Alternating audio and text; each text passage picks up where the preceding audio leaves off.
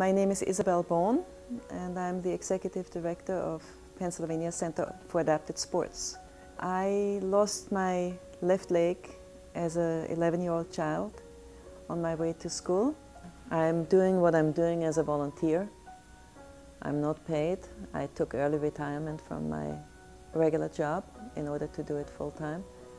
And it gives me just great satisfaction to see someone who is unsure of themselves come into our program, and after a few weeks or months, they're changed people. They found new energy and new purpose in life. They realized life was really fun. They could do all kinds of things they never thought they could do. One of our slogans is, if I can do this, I can do anything. Meaning in sports, if you succeed in sports, you can succeed in your regular daily life. I realize what a great difference sports makes in anybody's life. It's good energy, it's positive energy. And if you're out a day skiing on the mountain, you really feel good. Now imagine for someone who has a disability, it's twice as elating. I don't think there's one most important thing in life, but there are a few things I consider very important for myself.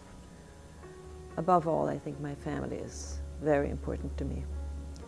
And then giving back to society something. I never really considered myself a role model. But I think I'm a role model for other amputees. I do a lot of amputee peer counseling. And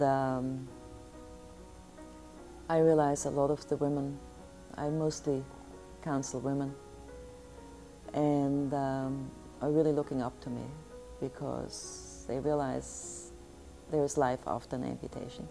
It never really occurred to me that I had a disability. I just basically lived my life. I had an amputation. I survived. My life was good afterwards. What else could happen? I mean, what do I have to be afraid of?